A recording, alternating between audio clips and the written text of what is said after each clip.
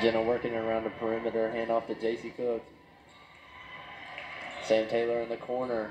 Sam on the drive, fouled and one! And one!